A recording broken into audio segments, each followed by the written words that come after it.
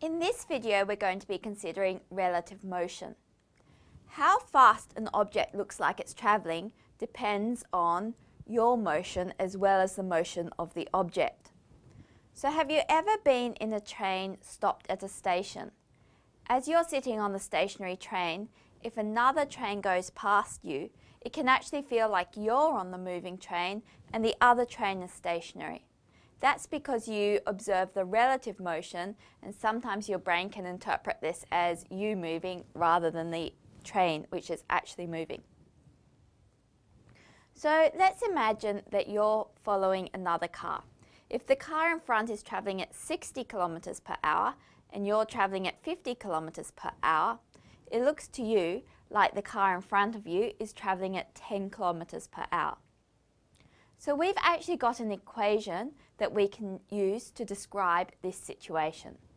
So the equation goes that the velocity of A relative to B is equal to the velocity of A minus the velocity of B.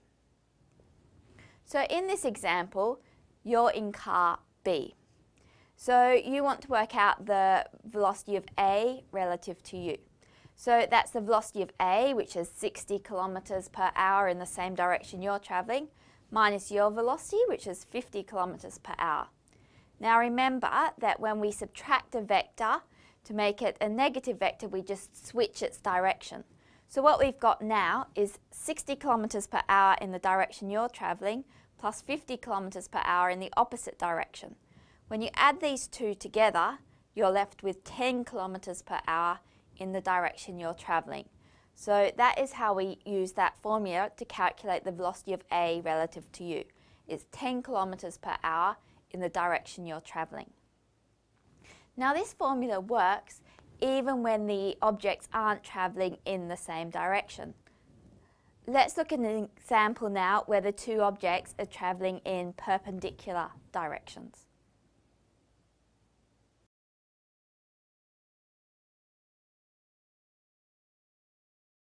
So the question is, a police car heads north at 60 kilometers per hour. It comes to an intersection where it notices a motorcycle travelling at 80 kilometers per hour in an easterly direction. If the police car uses a radar gun to measure the speed of the motorcycle, what speed will it measure? So let's start by drawing a diagram. So here's the intersection. And we've got a police car here travelling in a northerly direction at 60 kilometers per hour.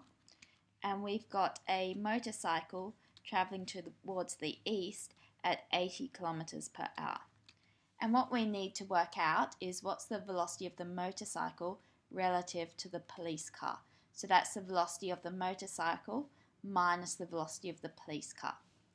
Now we need to remember that these are vectors, so let's draw the line underneath them to show that they are vectors. And so when we're subtracting vectors like this, we've got 80 kilometers per hour as the velocity of the motorcycle minus the velocity of the police car, which is 60 kilometers per hour upwards.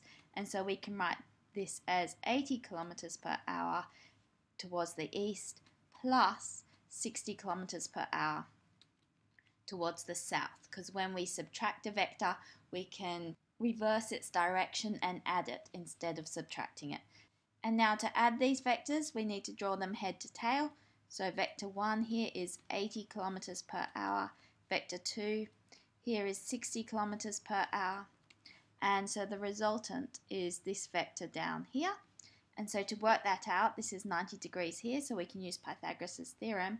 It's 80 squared plus 60 squared, which when we solve that on the calculator, we end up with 100 kilometers per hour. So the radar gun is going to detect a speed of 100 kilometers per hour. As an exercise for you, it would be a good idea to work out what this angle is here so that you could give the velocity. The question only asks us to find the speed, but that would be good practice. Now, a really important rule in physics is that the laws of physics are the same in all inertial reference frames. So the notional reference frame is one in which there's no acceleration or unbalanced forces acting. So at the moment I'm inertial because I've got my weight force acting down, but it's balanced by the reaction force from the ground acting upwards. So you can't actually conduct an experiment in a reference frame to work out the absolute velocity of that reference frame. Now Einstein was the first to fully recognise this, and he used this rule to come up with special relativity and general relativity. So if you're interested in those, they're really well described in Joe Wolf's PhysClip site, so I'd recommend that you go and have a look at that. Now let's consider reference frames a bit more.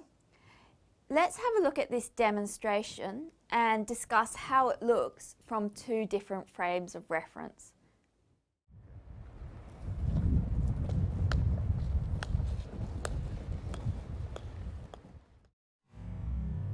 Now let's start by, this is a slow action replay, we'll start by considering it from the reference frame of the camera.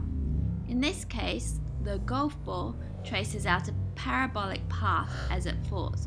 So you can see the points it's passed through sketched out on the screen.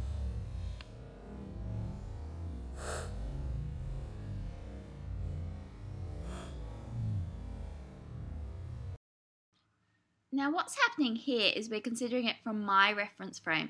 So this blue line is pretty much in the same position relative to me, and you can see how the ball drops down right beside the blue line and bounces up. And so in my reference frame, it looks like the ball's just dropping and bouncing vertically with no horizontal movement.